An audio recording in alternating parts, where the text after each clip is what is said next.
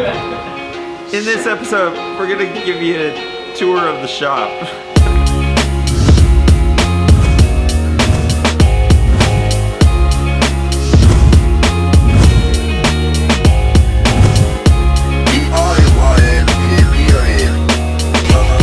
Hey, I'm back, and as you know, I recently relocated across America. Now, it's a huge undertaking. You never realize how much of an impact it's going to have on your family, your life, your shop, all of those things that you take for granted.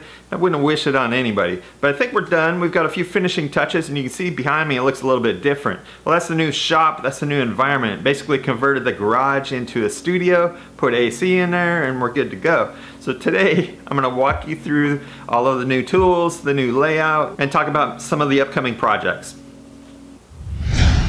Hey, so behind me is the new shop. Basically a two-car garage that I painted up, added flooring, air conditioning unit, and some shelving units. Got all the machines in here, organized it with some workbenches, and we're ready to start making things.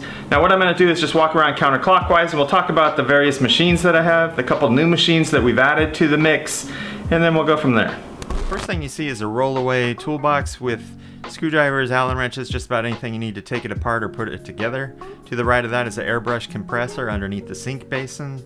Up on the wall we've got examples of some airbrush illustrations I did on skateboard decks over the years. Beneath that is a 50-watt laser. Underneath the laser you see that there's filtration, water cooling. To the right of that are where all the 3D printer filaments, everything from NinjaFlex to PLA and ABS and nylon. Just below that you see there's a Windows 10 tablet. That tablet controls the 3D printer, which is a TAS 4 in an environmental enclosed chamber, and beneath that is the Shapeoko 3 CNC with a Makita end mill. Underneath that are project storage bins.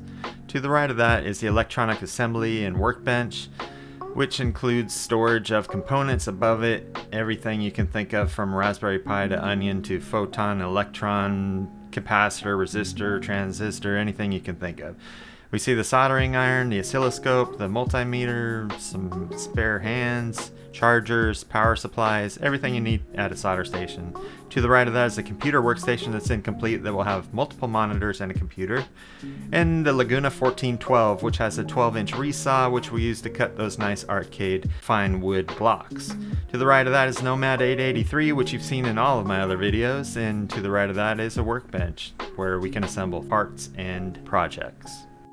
Hey, so that's it. This is just an icebreaker video, really to, you know, it's kind of awkward I haven't talked to you in a couple months, but the relocation thing and setting up the shop's really been a huge undertaking. But as you can see, it's pretty close to done. We're ready to start working on projects again. Now we've got some really cool projects in the works. We've got a new handheld arcade gaming system, which is going to be Pi 3 compute module based. Very cool. It kind of takes the best of the Ultimate Arcade and incorporates it with the affordable arcade, and you get this really neat enclosure. That should be happening sometime in November. But before that, we're going to be doing some projects based on Accutronics linear actuators and some RGB projects. So very cool. Stay tuned if you're interested in those sorts of things. If you're not, put something in the comments to let me know what you are interested in seeing.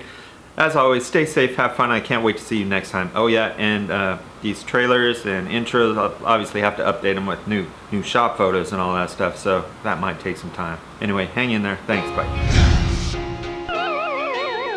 Hey, if you like the video, please subscribe to the channel. It's how we're building the community. Also allow me to bring better content. Also check me out on these other social networks. There's lots of cool stuff there too. See ya. Holy shit.